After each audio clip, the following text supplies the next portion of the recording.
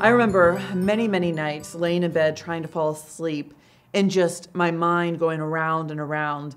Am I ever going to have a partner? Am I ever going to get married? Am I ever going to have someone ask me on a date, for crying out loud?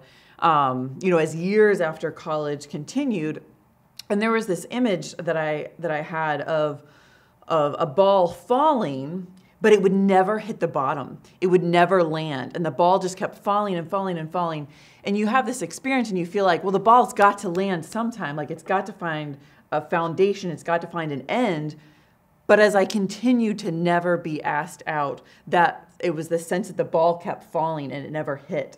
And it was really painful. And so as I was in this very, perseverating, anxious, over-focused place on my pain, people I felt like would withdraw from me in that pain or judge me in that pain.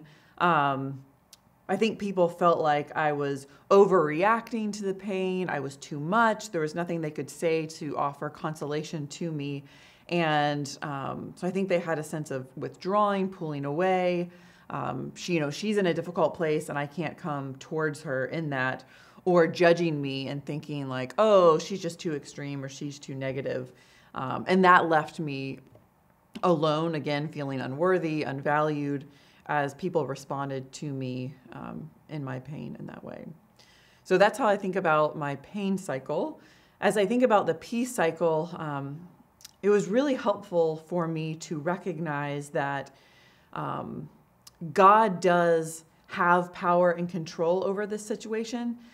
Even as I have some power and control in wanting to find a partner, wanting to get married, again, to recognize that God has ultimate power and control, and I do have power and control in this to an extent that there are some ways that I can grow and put myself out there that may contribute to dating and ultimately finding a partner. As I sit here today, married, and I can look back on this experience of being single and not wanting to be for over 10 years after college, and I now have this framework, this language, this understanding of the pain and the peace cycle, I can clearly see that I was living in my pain cycle.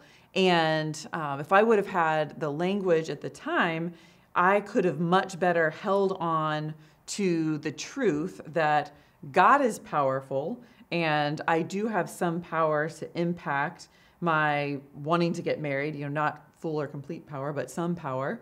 And I could have recognized that it is certain that my situation is uncertain. And somehow I think that would have helped. That truth, the uncertain situation of singleness was certain and that wasn't going to change. And that God had power. If I would have been able to hold on to those truths, I think it would have put me in a more hopeful, accepting state of where my life was.